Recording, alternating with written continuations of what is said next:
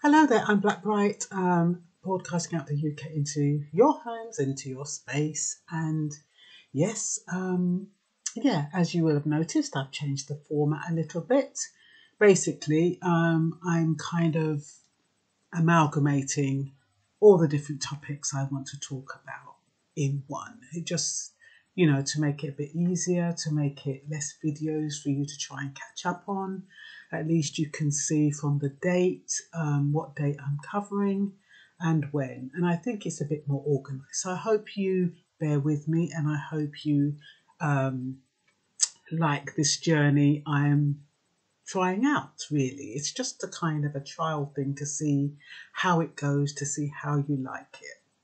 Okay, so it's going to take me a little while to get into it because you know me, I get a bit passionate, but then I sometimes don't get passionate until in the middle, and then, sometimes at the beginning, depending on the topic. And I get more passionate with some topics than I do with others. So, anyway, the first one is not so exciting. It's about money.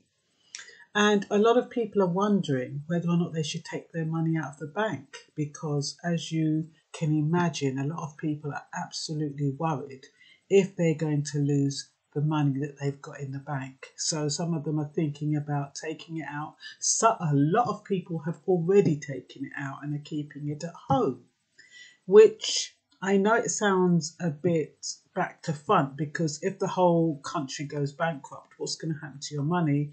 And you feel safe having it at home. But fact of the matter is that it is secured up to 85,000 per institution.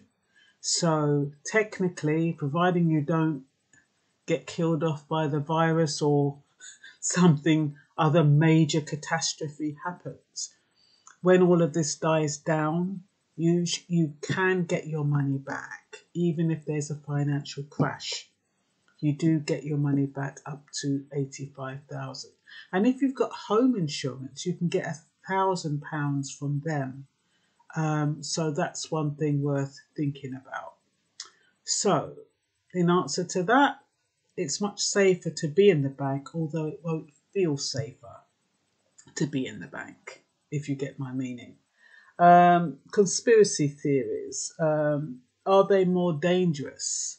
Because, a lot of conspiracy theories are going around. We end up worrying about them. We don't know if they're true and if they're not true. And it can get quite nerve-wracking. If you think that everything that you hear is true, and there's nothing you can do about it, and you're stressing about it, and then you go on defense mode, and then you can't think rationally, and then you become reactive, and you have to ask yourself, what can I do? Even if this is true, what can I do? If you've got a plan, then that's fine, but psychologists say that people get more stressed about so-called conspiracy theories than the truth. Well, not the truth. Well, we don't know what is life and what is truth. That's why we have these things called conspiracy theories. So usually it's triggered off by anxiety. It's digitally dispensed advice from various sources that might not be credible. Imaginative minds think the worst, and they can think of the worst. Think about that book, The Man Who Cried I Am. Look how far his imagination went. Look how that became. Well, we don't know if it actually come into fruition, but at the time that he wrote it, it was his imagination that made him think the worst. And when you think like that, and the fear it put into people who just found the excerpt from his book is unimaginable. So we have to kind of keep our heads screwed on and not take things out of context. Whether we all have our form of truth. We all know what we know. And those who don't know is because they're not interested. So it's very important that you don't let it stress you out. Whatever it is you believe, you don't let it stress you out. Social media influences have become unofficial sources of information, me included. I just give my opinion. I like to think, I always say it's my opinion. I don't know if I've ever said it's fact, unless unless I get it from a newspaper. And when I do, I always put the links underneath so you can see where I get it from. Or if at any time you wanted to know where the link is, I can provide it for you, because I always get my information from some source, except for those little video things that you see I show, and then I don't have the source, because it's not like they've been done on YouTube or anything like that. Facebook, Google and Twitter are now using algorithms to reduce conspiracy-driven material, and are working with WHO officials to ensure accurate information is being widely circulated. So, if anybody is putting anything out there that they deem to be fake news, or they deem to be conspiracy theory, or they deem to be not kosher, or they deem to be fear-mongering, it carries a penalty. All forms of penalties, from jail time to fines to whatever. So it's important, according to Harper's Bazaar, it's important to plug gaps of knowledge with reliable information. So always check the information and research it for yourself to make sure that what you're hearing from whatever source is credible, and it's coming from a credible source. Or don't forget to put your clocks forward. In Britain, it's Greenwich Mean Time will be going to British Summer Time, called Daylight Saving Time. So yeah, all clocks go forward at 1 o'clock this morning. I thought I'd throw that one in before I forgot. So when you're dealing with any kind of theory that sounds plausible, just be vigilant and analytical. Always research the information yourself. Never rely on unofficials who are dispensing information based on their limited knowledge. And like I say, me included, I just like to put it out there, and scrutinize it before sharing. Analyze the possible effect that information may have on the recipient. We don't want anyone making risky decisions based on what they've told them. Yeah, I get sent a lot of disturbing information, and I either don't share it, or I share it with, I kind of discern who I share that information with, because you have to bear in mind, not everybody has the same resilience or the mental disposition. And you need to know that whatever you share, the person is in the right frame of mind to accept that information. And if you're unsure, don't share it, because some people, they can think the worst, and they can imagine all sorts of things, and they can go out doing some silly things. So be careful about what you're sharing at this time, please. I know it's easy. Most of the ones I share now is the ones with a little bit of humour, because it gets to the point where it gets scarier and scarier and scarier by the minute, and you don't want to perpetuate the fear, for, especially in people who may not be able to cope. We all, like I said, we all have different levels of where we are. Some people can cope, some people can't. So just be careful. What else is there? Its impact on music. Well, the coronavirus has really impacted music DJs, promoters, festivals, venues have lost thousands. Festivals and venues are probably insured if they're large enough. And I was just thinking, when you think about some of the smaller promoters, I'm wondering if when they have these events, they actually insured it against cancellation. They probably didn't even think about insuring it, which is a shame. But hopefully the majority of them did, because they invest a lot of money in these events. And I was also wondering if the coronavirus would be construed as an unnatural disaster as opposed to a natural disaster. With natural disasters, insurance companies don't pay out. So do they pay out on unnatural disasters, like this situation that we have now? Any DJs from Europe's 26-member Schengen zone planning to tour the US in the next month cannot. There's a 30-day travel ban. This does not apply to US citizens, permanent residents, and their families. Yeah, it doesn't apply to US citizens, permanent residents, and their families. So any American and US-based DJ currently on tour in Europe facing cancelled gigs should, doesn't say will, should be able to return home while the ban is in place. But like I said, anything is possible. They might decide, so well, you've been to Italy or whatever, you ain't coming back, mate. Stay away there. Okay, when will it be over? Yeah, that's what people are saying. When will it be over? Well, it's very, very difficult to say when it will be over because we're not psychic. We cannot know. We have to deduce that there's a target. Well, what they're estimating, the people who died, how many people they're planning to vaccinate, the results of those vaccinations. I mean, they're talking about 12 weeks in line with China. I think Portugal are closing their lockdown or lifting their lockdown. No, they're not. China is lifting their lockdown on the 8th of April. Portugal, I forget what I wrote about Portugal. But anyway, China's lifting. What a turn of events with China.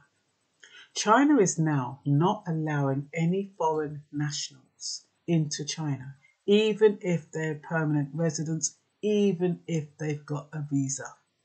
Foreign nationals are not temporarily not being allowed back in China. And what they're saying is in January, the US did the same thing because the US banned any foreign national who came from China from coming back into the United States. So is this, the tables have turned. So we know that there's this other kind of virus to do with the birds or something, again in China. I don't know what's going on there, but they are literally banning any foreign person from coming in. And you can understand why. 60 to 80% estimated to be resistant to COVID-19, and that will be the end goal. Those who survive the vaccine will be okay for now. There's a second strain predicted in a year's time. It is meant to be seasonal like the flu, so will the vaccines up their ante each time to see the tolerance level of each individual? That's my concern. I mean, if they're talking about it's seasonal, and okay, they've got this vaccine for this round, it doesn't kill off everybody. Not everybody dies from it. And then it comes around next year, and they try another vaccine. I mean, how long is this going to go on for? But apparently they want to make sure that, the whole entire population, from what I gather, has developed a herd immunity before they can say that the trials are over and things can go back to normal. That is going to take some time. That is not going to take 12 weeks. That is not going to take 6 months. It's more likely to take about a year, I would imagine. So, the time it takes, it depends on the vaccines, how long the disease takes to work through the population. Some will die, others will recover. Apparently, I noticed today that 1,000 people are dead in the UK now. Process, things will never be the same because, this remote working, can you imagine? living like this, where you're living from your home and you don't go out and you don't interact with anybody, and you kind of do this for 6 months, will that become the new normal? Will isolation become the new normal? Will families just start staying together and growing stronger together in this new normal way? Will we ever go back out and socialise in the way that we have in the past? Will the malls ever be full? Will trains ever be packed again? We don't know. We don't know what will happen after this dies down. Because they say it only takes 30 days to build a habit, to change a habit. 30 days. And if we're going into, say, 90 days, we are going to be psyched up for this new type of lifestyle. So people will just get used to it. It will just become a new habit, a new way of living. People will forget about what they did before. Maybe. Just thinking out loud, as I normally do, giving my little bits of opinion here and there. Yeah, I've already said that about China. Denying foreign nationals with valid visas or resident permits. They are temporarily suspended, effective yesterday. Exceptions are diplomatic workers and foreign nationals coming for necessary economic trade, scientific or technological activities, or emergency humanitarian need. What else? Canadian. Yeah, guess what? I don't believe this. Well, I do believe it. The selfishness of some people. 26-year-old Canadian gets on a plane going to Jamaica. You have money for this.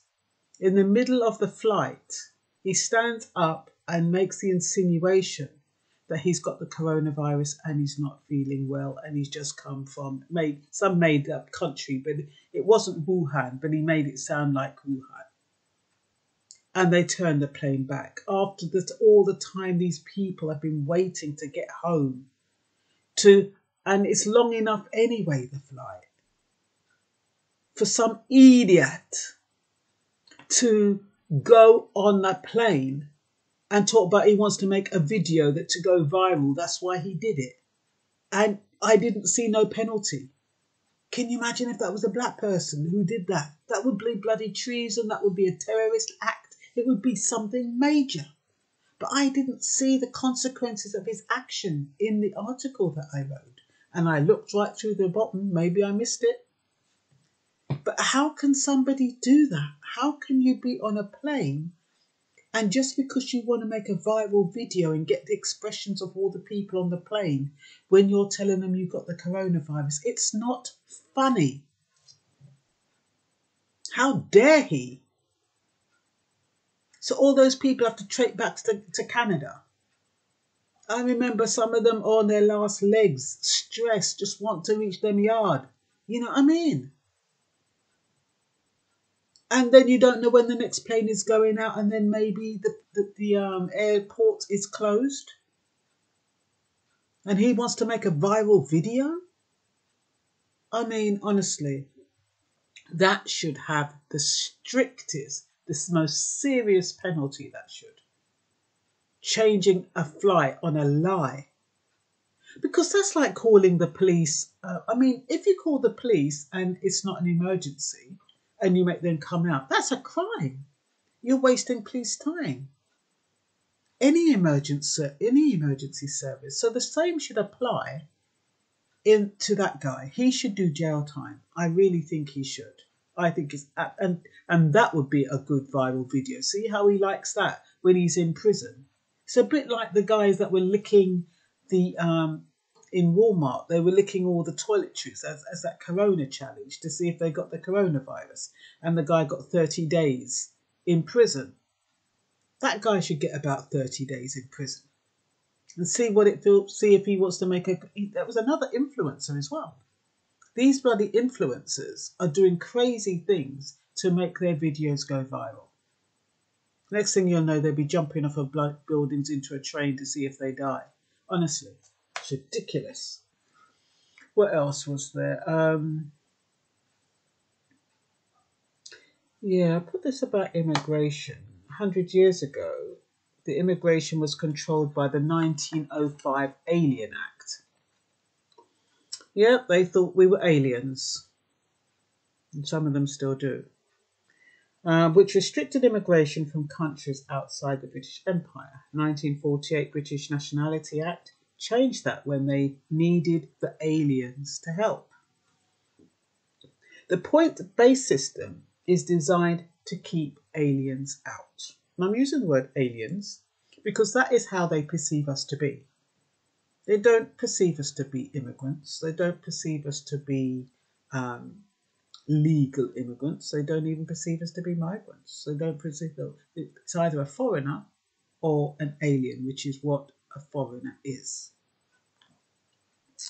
So young people, will they ever know the truth about the history? Are they going to be perpetuated with this lie time and time again? These blacks are here. And would you believe there's only 14%, 1/4 immigrants in the whole UK population. 14%. And yet they make it look like the whole of England is flooded by immigrants. 14% are immigrants. And yet it's them that are taking the jobs, them that are taking the houses, them that are doing this, them that are doing that. It's 86% of you guys, of white people. 86%. Let that kind of germinate in your mind for a little bit. What else is there? Furlough. That word's been bandied around, isn't it, quite a bit? Even me, I was thinking to myself, what the hell does that mean? And I thought to myself, well, I was listening to Martin's tips. And furlough is where organisations pay you even though you're unable to work because they want to keep you as an employee. Now, if your employer says to you, look, we can't afford to keep you, technically you could say to your employer, look, I'm willing to accept 80% of my salary. And because the government is going to pay them back 80%, which is what the furlough is, it's not going to cost the organisation anything, but it is at the organisation's discretion. So if you're in a job where they still need people, you might be able to speak to your manager and ask them to furlough you. But like I said, it is at their discretion. Furloughs are being offered by the government to employers, and employers should be taking advantage of it. But I think, some of these employers are going to be so stressed. What is the point they're going to be thinking of running a business, paying an employee, and you've got no business coming in? What will that person be doing? If you're being realistic, Gatwick closing down Terminal 4, and the airport is rumoured to be closing down as well in a couple of weeks' time, I think. So there's not enough activity at Terminal 4, so that's closing down. Oh yeah, Portugal are suspended rental contracts due to expire to protect families, but I'm not sure for how long. But they feel the country would be rebooted in June. So I think most countries are kind of giving this a 3-month tenure or a 3-month spate for things to normalise. But the thing is that I don't understand why the UK can't do that, because you're going to have evictions in the UK in June, or say it probably will be about June. And I don't know if we're still going to be on lockdown in June, and these people are going to have to find somewhere to live. How are they going to find somewhere to live if they're being evicted, but yet they're supposed to stay in their homes? And that was Portugal's logic, that if you can't be evicted and you can't be looking for homes when your rent is expired, your contract is expired, and yet you're on lockdown, you're supposed to be in your home. So that is why they suspended it. So I don't know, maybe the UK will extend that extension. If things don't normalise in 3 months' time, maybe they'll extend it for another 3 months, the non-evictions, because they can't really evict people. They'll be on the street, won't they? Because they won't be able to do the lockdown. And then they're going to be picked up by Operation Tala, and then what's going to happen then? So I think that is all for now. So don't forget to put your clocks. Well, you probably would have put your clock back by now because it's in the morning, isn't it? Yeah, you probably did put your clocks forward, not back. And that's all for now, peeps. Take care. Bye-bye.